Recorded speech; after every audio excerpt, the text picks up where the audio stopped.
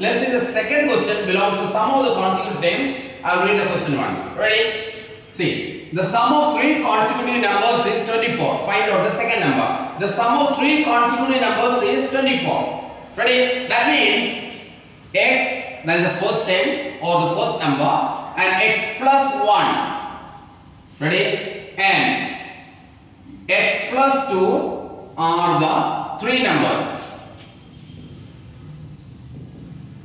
Ready? So what are the numbers? X plus 1 and x plus 2 are the three numbers. We don't know actually what are the numbers, but they given already some of the terms. That means first number, that is x, plus second number, that is x plus 1, plus the third number, that is x plus 2, equal how much? It's already given. Sum of the terms, sum of the numbers is 24, isn't it? That means now what will do? See, 1, 2, 3. 3x is here. 1, 2, 3. That means x plus x, that is 3x.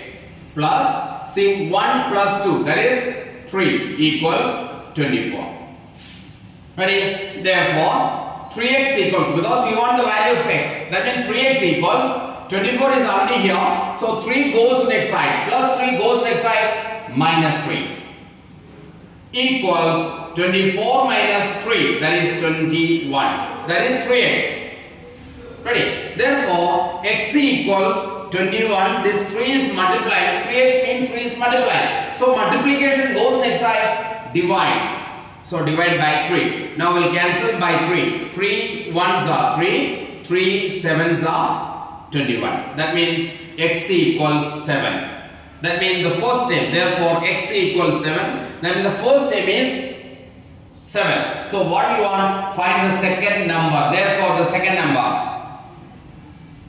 Second number equals what you do? X plus 1. See, second number is x plus 1. That means what you do? 7 plus 1 equals 8. Ready? I hope these questions are not tough. You can understand. So stay tuned and wait for the next question.